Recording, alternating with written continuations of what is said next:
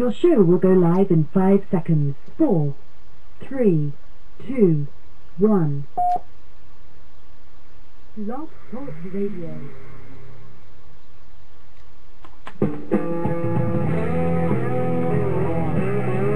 He took an oath to defend the Constitution of the United States of America. By some, he's been called controversial. I'll keep my freedom, I'll keep my guns, try to keep my money and my religion too. Now keep in mind that some of my guests have been approached by Homeland Security or FBI saying, why are you going on the Clay Douglas show? My message to those guys, if they're listening this morning, is go get a cup of coffee. Maybe you'll learn something. We both took the same oath, to defend the Constitution against all enemies, foreign and domestic. I don't recall there being an expiration date on that. I'm going to keep my big BA, keep my friends the same, keep the government out of my business, and y'all can keep the change. He is the free American, Clay Douglas. We know what we need. We know who to blame. Catch the Free American Hour, weekdays at 7 a.m. Pacific, 10 a.m. Eastern. I'll keep the USA and y'all can keep the change. For the podcast and more details, visit www.freeamerican.com or catch the podcast by phone by calling 832-999-8621. Good morning, ladies and gentlemen. Welcome to another edition of the Free American Hour. I'm your host, Clay Douglas. My guest today is Dr. True Ott, another talk show host, a man that puts out a lot of great information, and a man who, like almost all of us that are trying to get the truth out to the American people, are under attack from people we thought were our friends. My God. What's going on, True? Hello. Hello. Thanks, Clay, for having me on again. Yeah, it's just, to me, it's par for the course. As a Christian, you really have to understand that if you're on track, just like Christ was, you're going to be attacked by a certain tribe that is anti-Christ. Okay, so it's like oil and water. Sometimes it just doesn't mix, and that's just to be expected. If you're sitting home, not doing nothing, just minding your P's and Q's, being part of the mindless rabble, well, there's not going to be any attacks going on. So it's just I just want to stay below the radar. I just don't want to call attention to myself. I just don't want to go to the camps.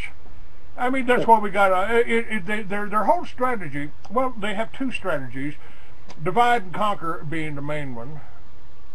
Be afraid of everybody else except us, and the other is. Well, they own the media, and they go after anybody. Now, if you think about it, where Christians have been persecuted for 2,000 years, the Bible is a whole history of tyranny, and the same thing has happened to us now. 60 million white Christian Russians were starved to death, murdered, put in gulags, and killed. Isn't that, and what the reason I do the show is because I believe that is happening here, and it's the same people that are controlling the media, that are controlling, and they infiltrate every movement, and Len Horowitz has certainly been a big infiltrator of the patriot movement, and attacked me years ago when I published a story in the Free American called "Do Jews Run the World?" and does it hate to ask that question? Right. Now, what is happening? Tell us what is happening with you. You've been doing this radio show for a long time. You're into naturopathic medicine, which of course will make you a target for the pharmaceutical companies. Well, you know, I just try to ignore the barking dogs out there, because that's what that's what they want, Clay. I submit that they just want you to get angry. They want you to be fear-based. They want you to be hostile, because that takes you away from the message. When I oh golly, it's been about 2 years ago now. You know, to me, I'm a pragmatist. I try to focus on the problem. You know, as a scientist, and I use that term kind of loosely, okay, but I follow the scientific model. You know, you try and figure out what the problem is, whether it's in the laboratory or if somebody is ill, what's really causing that disease, okay? That's what naturopathy is. Naturopathy is just going back to and discovering the root cause of any problem, okay? Now, let me just just digress a little bit into my history. In 1987, I got very, very sick, very ill. I had a strange problem. It's called hypokalemia. It just means very low in potassium. My minerals were so out of balance. Now, I had no idea the role of minerals in the body's health and wellness. So, you know, and neither does the allopathic. Neither did or do the allopathic community, the typical white coat doctors, right? So I had to go outside the box and learn about the human body on my own, and that led me to a degree program, a course of study outside the United States. Now, this is a multifaceted problem, Clay, and you can understand where I'm coming from here. You know, not only did you say as in your own intro that this certain tribe controls the media, they also control the higher education cycles. It's called, if you really go deep, it's called the Board of Regents. It gives a so-called accreditation to higher education, whether it's master's or PhD, but primarily doctoral programs in major universities. You have to get all this approved by the Board of Regents. Now, who controls the Board of Regents? What is the even term Board of Regents, right? You go deep into that rabbit hole, you find it's really part of the Masons. You find that even above that, it's a little head Masonic group called the B'nai B'rith, which is the Jewish arm, so-called Jew. I don't like to use the word Jewish. I just say it's Edomite, okay? Because that's really truly what it is. Comes back into this whole cycle. They control the mindset of people in the universities that do the studies, do the research, they get all this grant money coming in from the banking cartels. This is the whole system. Now, I didn't understand this back in 87, 88, and 89, but in 1990, when I got approved for this doctorate course out of Dresden, Germany, they were very upfront. It says, you in America, it's not recognized or accredited by this special group of B'nai B'rith regents, right? So do you want to pay upwards of 15 grand for tuition for something that's not accredited? They were honest and upfront about it, and my mentors in this whole project said, well, it's the information, it's the knowledge, it's the wisdom that ultimately matters, is it not? You've got to step outside the so-called box. You've got to step outside the mind prison in the first place. Because they said, look, the allopathic, cut and medicate via chemicals system is broken. It's not going to work long term. And you cannot solve a problem by doing the same thing all over and over again. It takes another outside look, another way, outside the box thinking. So this is what I went through, and in the early 90s, after I completed this doctorate course, I had a whole new paradigm really on who runs the world. And the world, I'm talking the entire globe, is permeated by the cancer of greed, a cancer of hate, a tribe, a certain specific tribe. So, 2 years ago, when I came to a full understanding of, the whole cursing, okay, of this tribe, which is Esau from Edom, which is Edom, E-D-O-M, then I realized, wow, this is really the answer. You've got to expose it. You've got to, first of all, you got to let the Christian Anglo people know who they really truly are, that they are Israel, and the others are Edom, and that's a war of annihilation. It ultimately is that. And so you have to be aware and knowledgeable before you change this community. Now, when I began to come out with that information is when I became attacked by a certain group of people. Specifically, Dr. Len Horowitz emailed me, and he basically was very cryptic. I still keep the email for evidence. He said, quote, and I quote, "How stupid of you to expose yourself as a, quote, Jew-hating man." Excuse me, I never talked about hating Jews. I'm starting to expose them as Edomites. Well, that's what he did to me. He called me up and was screaming at me. I was on shortwave. I was selling his book. He was one of my authors. I was selling his book. I bought the books from him and sold them. And it's why would you run that story without checking with me? I said, when have I ever checked with you for anything I publish? And then when I saw him in San Jose at the Conspiracy Con, he was screaming obscenities at me in front of my son for me running the story. You sent my letter. You sent that letter I sent you to John Trogman. I said I sent it to everybody, you fool. I put it in the magazine. It's in this issue right here. He attacked me. He didn't attack anything that the writer of the article said. All he did was attack me for publishing it. And finally I said, you're disappointed in me, I'm disappointed in you, man, for trying to control what I publish. Nobody can do that. Right. Screw you, he screams at the top of his lungs. Well, yeah, see, and let me be very clear to our listeners, Clay. When you talk about the Edomites, you're not talking about a religion here. You're talking about a specific bloodline, just like you might talk about Caucasian or Asian, Eastern Asian, Indian, etc. They're just genetic bloodlines, and they're quite easily identifiable. They have a specific racial profile, okay? And it shouldn't be hate speech just to identify races.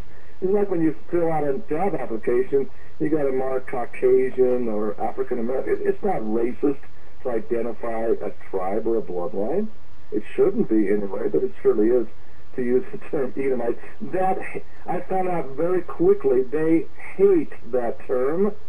It just flat out throws them into an attack mode. And again, the reason why that is because they have been engaged in a massive deception for centuries, many centuries, to hide the fact that they are the cursed race of Edom. Now, if you were cursed, you wouldn't want to have that come out either, would you, Clay? So, yeah, this is their Achilles heel, ladies and gentlemen, and please understand that when you talk about the term Jew, you're talking about more than anything else a religious structure called Judaism, and it's just not true that all Jews are problematic. It's just not.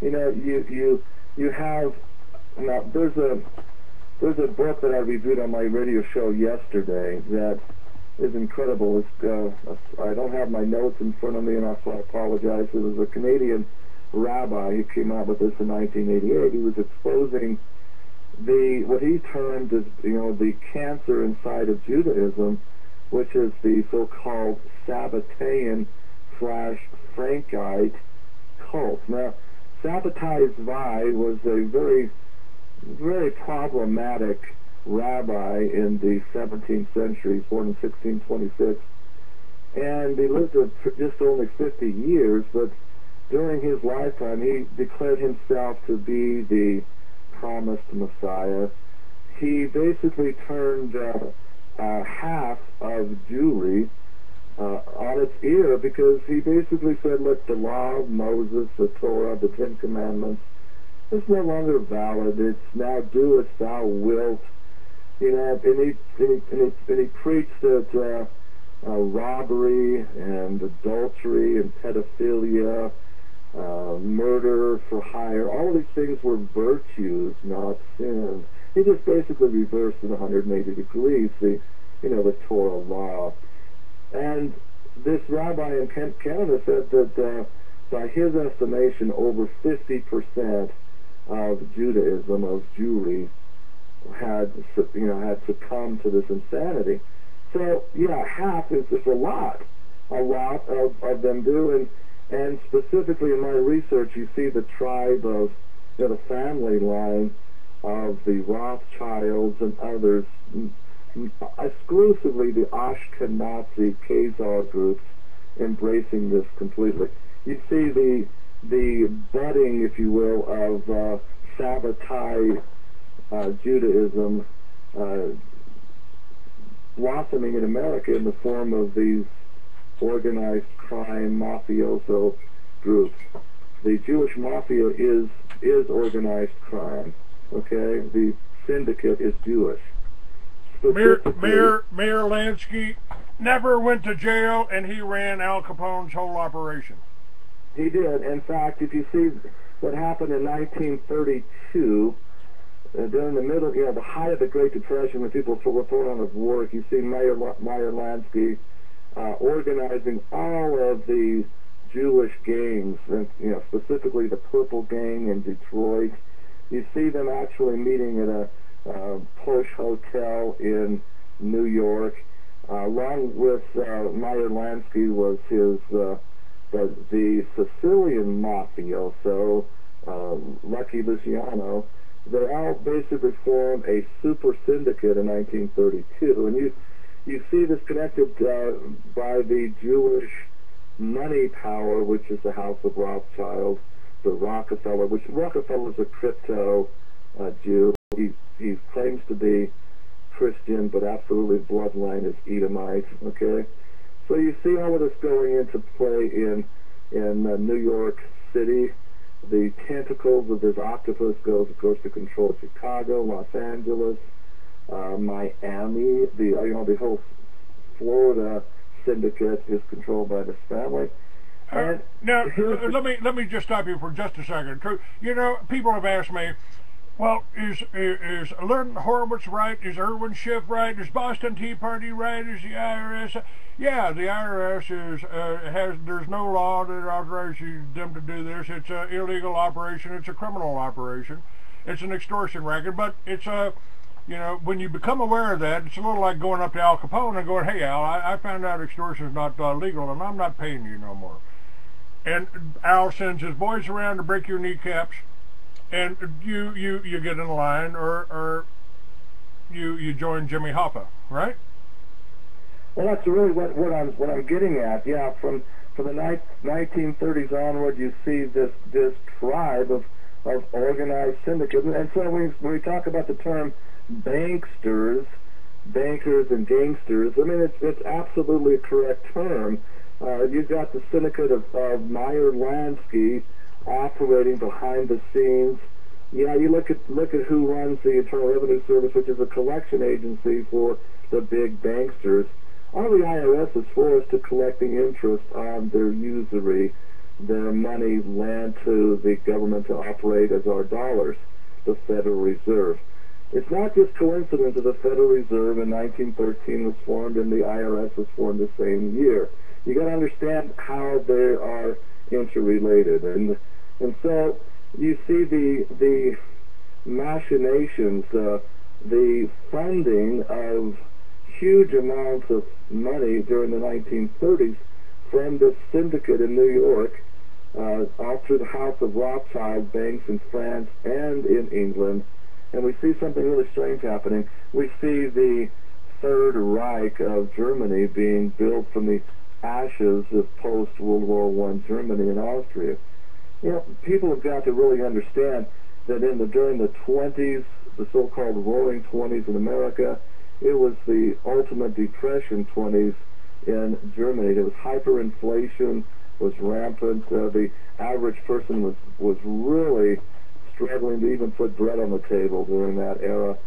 And yet we see the decade later, the 1930s, we see somehow the influx of major funds into the industrial centers of Germany through IG Farben and others, that we see this massive war machine of the Third Reich and Adolf Hitler coming into power. And so this is what this Canadian rabbi showed us, is this cult of sabbatized Vi and Frankites extending into the very heart of Germany. We see, he makes a very bold declaration there. And again, it's great when a Jew makes these declarations themselves. The Gentiles don't have to worry about it. Just have to quote the Jews that say that he makes the declaration that Adolf Hitler, Heinrich Himmler, Goebbels, and others were sabotaged by Jews, crypto-Jews, hiding behind the Roman Catholic veil. And that's, again, what this all comes to be. Roman Catholicism, the cardinals of the Roman Catholic Church, the Pope today, Pope Benedict, a.k.a. Cardinal Ratzinger, these are all Edomite bloodlines as well as the synagogue rabbis of sabbatized Vi. You have to understand the connection, or it all doesn't make sense.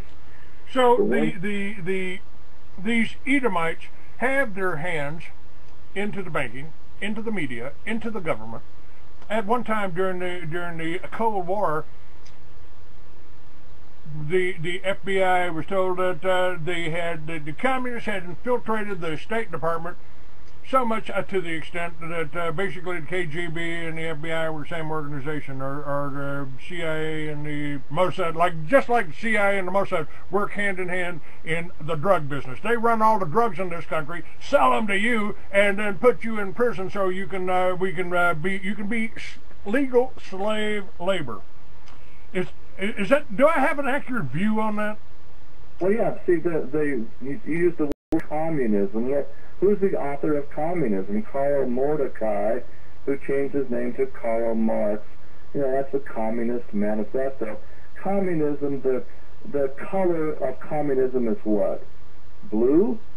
Orange?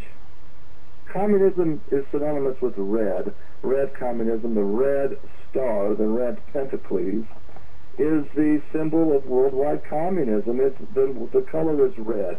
The term Edom, see, Esau, when he sold his birthright for red pottage, first of all, the Bible tells us that Esau came out of the womb red and hairy. And he comes out of the womb red, and as he loses his birthright, he's renamed. He's given a new name, which in Hebrew is Edom. The Hebrew word Edom literally means red. So out of that, everything that he has used his descendants over the centuries, over the millennia, is tied to the color red. Red equals Edom equals Edomites. So see, we've got Red China, right? I mean, we're buying all of our goods from China, and it's communist controlled, which means it's controlled by the same people, right? Well, yeah, see, it's not the Oriental race that's red Edomite, but I'm here to tell you that when Mao came to power, the funding and the negotiations behind the power, the money behind Mao and the Communist Party of China is these red Edomite banksters. And he was chosen over Chiang Kai-shek. We betrayed Chiang Kai-shek, who ended up creating Taiwan. Is that correct? That's right. It's, again, if you really follow the trail, as I have done, you see every time a country embraces communism, you see these Edomite manipulators, whether they are the synagogues of the so-called Judahites, or whether they're the Jesuit order, they're the same people, bloodline-wise. Edom is Roman Catholicism, and it is also the synagogues of the Judahites. Now, that doesn't mean that all Jews are subscribing to that or are of that bloodline either. Okay, it's got to be very clear to understand that. That again, some Jews are just there again for religion. There are people that have converted from the true Israel. I mean, Israelites have somehow embraced Judaism, and so it's again.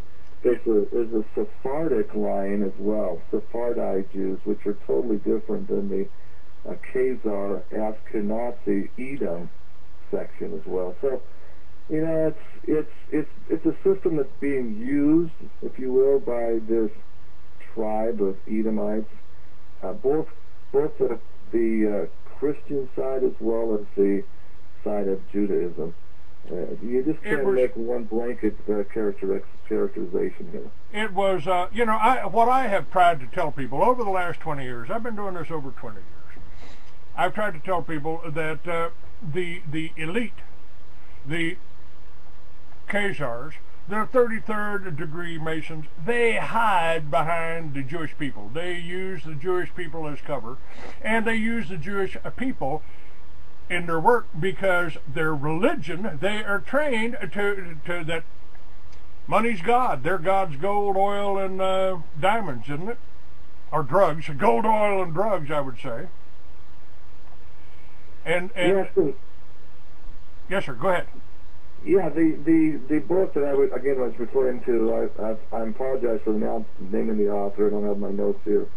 The book also goes on to explain, you know, the swastika symbol, again going back to sabbatized by the sun god, is basically the author of the Frankite sabbatized by cult.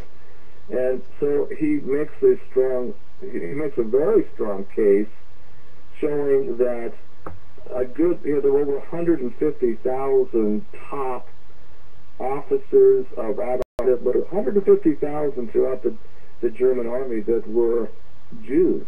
This is an amazing revelation, and he proves it. And the top SS troops were Jews. Now, the question that he asked, he says, why would such thing be, you know, it sounds absolutely insane and ludicrous given, you know, the Holocaust and the claims of the Edomites today about the 6 million lost.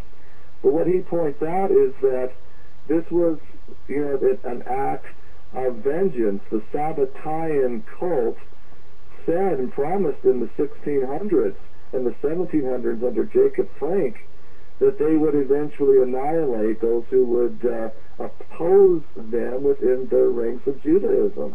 So you see I don't know exactly how many Jews were killed in the concentration camps. I know it wasn't 6 million.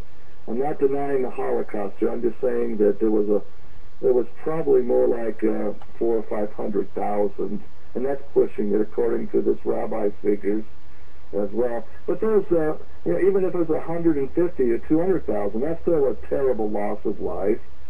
And it was these Jews that were liquidated in these camps were those that were rabidly anti-Zionist. They were the leading rabbis that were protesting strongly the whole Zionist movement during the 1800s and early 1900s. And so that makes complete total sense to me. I was told that the Russians that survived the death camps in Russia, and you know, far more white Christians died in Russia than Jews in Germany.